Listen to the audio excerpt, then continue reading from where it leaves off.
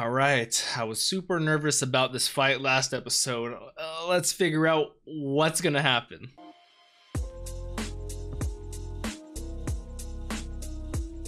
What's up, Dapper Squad? It's your boy Darius back at it again with Jujutsu Kaisen, episode 23, The Origin of Blind Obedience, part 2. Last episode, we ended off with Fushiguro, or Megumi, Yuji, and Nobara all in this incomplete domain with not only the Bridge Curse, but also the Curse Womb Painting number one of the three. Sent by Mahito, who's intelligent, who seems so dangerous, who Yuji's gonna take on alone. So, oh man, I don't even want to waste any more time. I gotta watch this episode. Real quick though, if you guys want early access and full length, remember Patreon, we are 4 episodes ahead. Links are in the description. Remember, follow me on all the social medias, Instagram, Twitch, Twitter, and TikTok now. Got a lot of things you guys will see over there. Don't forget we have a PO box and all of that, guys. All the info for all that in the description. Check that out.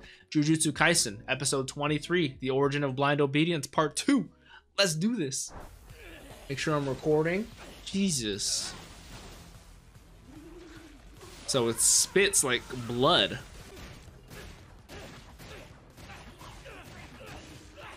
We're laying in some damage, but how are we gonna exorcise it though? Oh, do you though? Oh my god. I was hoping you'd rip off its arms right there. And then this Diglett fucking curse. Oh my god, it's like Whack-A-Diglett. Get it, Nobara? Oh my god, Megumi's so clean with it. Yeah, it literally is whack-a-mole.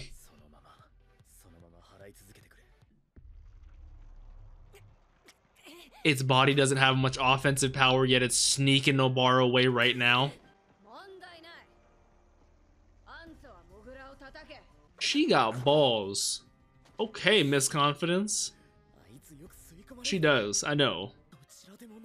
When they play the music that goes during the commercial cuts, it's so crazy.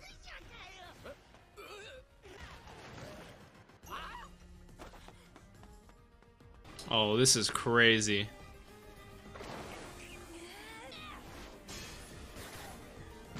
Quick dodges.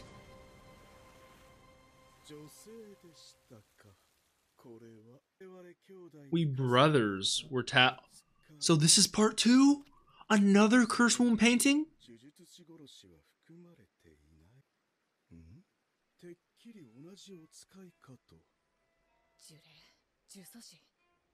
No, Curse Spirit for sure. Oh, my man is going ham on those Digletts. Animation is on another one.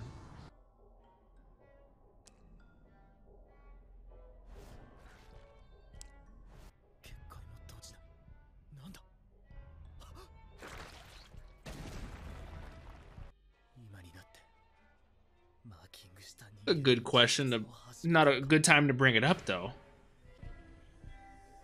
Another Curse Womb, just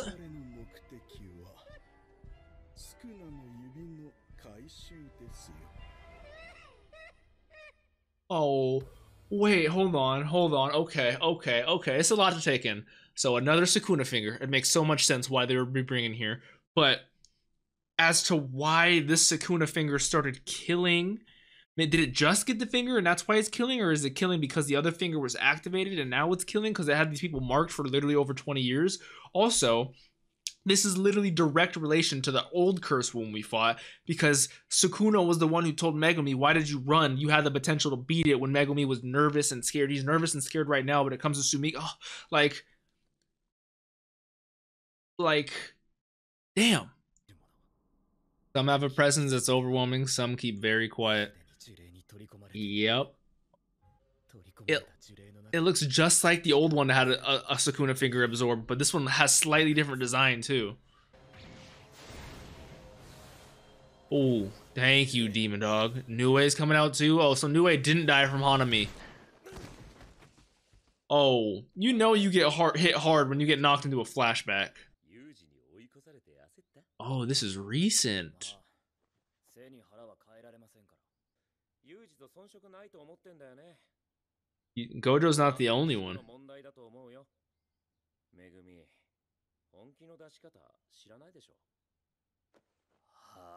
Huh? It's a good call out. It's a good point.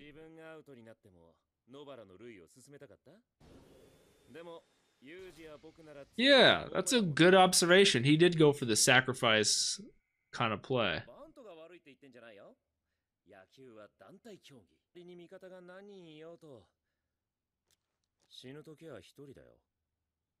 That is a very good point. Dying to win and risking death to win are completely different. That is true. Mindset is so big. Wow. I love how that related to the baseball game last episode too. Be greedier. Oh my hell yes.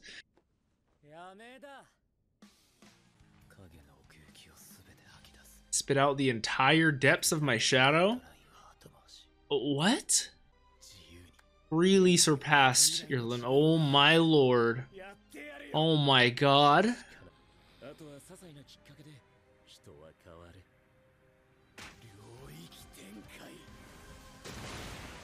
The entire depths of his shadow. Megumi's domain expansion? Chimera Shadow Garden? Oh my god, the entire place turns into like Shikigamis. And he has such free range over it. This is like a nightmare. I won't lie. I would hate to be trapped in here, especially against my man Megumi. I love when they play this song. He turned into like a shadow clone, literally, with Nue in here too. Double. We can have infinite Shikigami. We can do whatever we want here.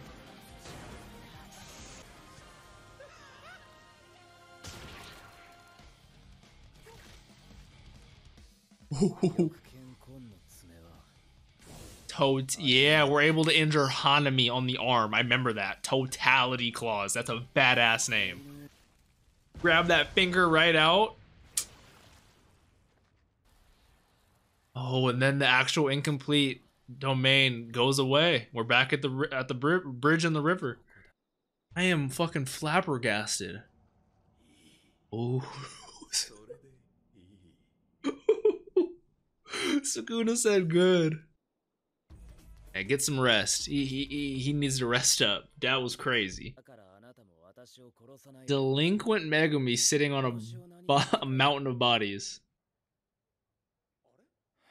Oh, is that older sister? Is that Sumiki?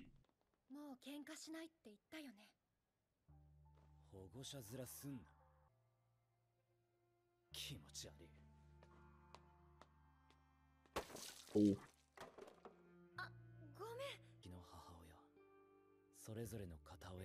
So they're not even full siblings. They're step siblings.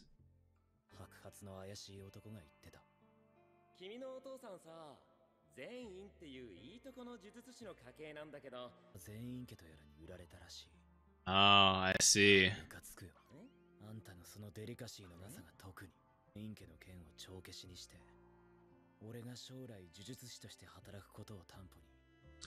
Shouts out to Gojo.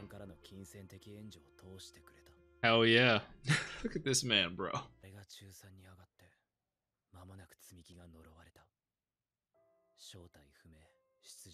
Unknown, and the origin was unknown.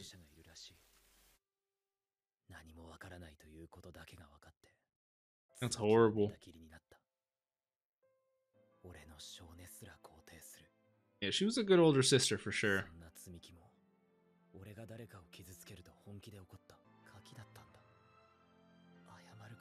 Ah, that's so sad when you...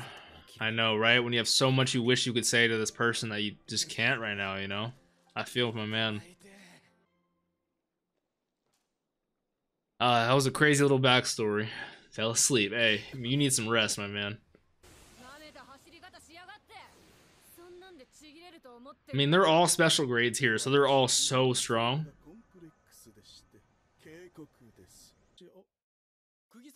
Oh, here comes you. Yep. Yep. Oh. Oh my god. That's not what I was expecting. Ooh, good hit. Yeah, that is true. You could just cover it up. Rot techniques, Supreme Art Wing King, Rot?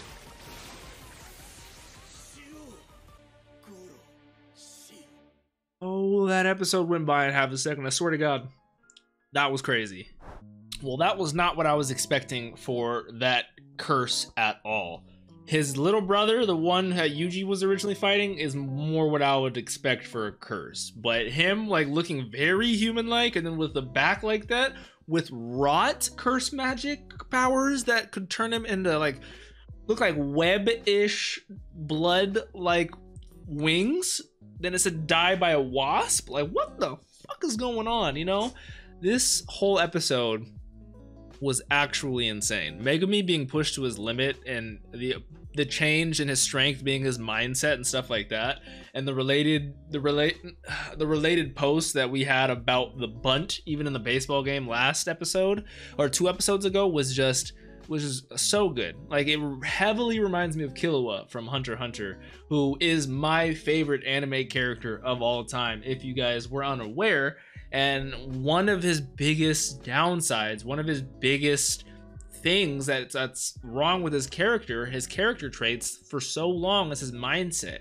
He's constantly wanting to do the right thing, but at either the sacrifice of himself, or he's not willing to, you know, it's very complicated. And I love how it gets into that with Megumi, and how that little switch is the growth curve on a Jujutsu sorcerer is very unique. I think Gojo said something along those lines.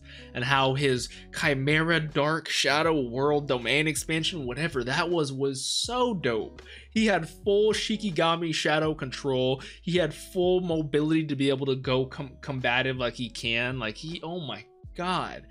And then obviously the beautiful backstory on his sister. I cannot wait for her to be healed up, and for us to be able to have that talk and conversation with her, and for her to see the man that Megumi has grown up into, because she is a great woman. And the story about, so I am curious. Megumi's dad is from the Zenin clan. He hooked up with this woman, he already had Megumi. I'm curious. I need to know a little bit more about that. Maybe I'll probably rewatch it, especially during editing.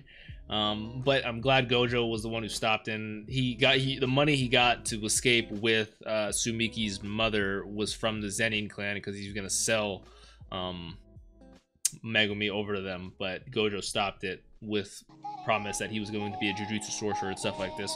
It's so deep. I was not expecting it to be this deep, and it's crazy. I cannot wait to watch this next episode. I have to right now. If you guys enjoyed, please leave a like. Let me know your thoughts down below. Other than that, I will catch you in this next one, Dapper Squad. Peace out.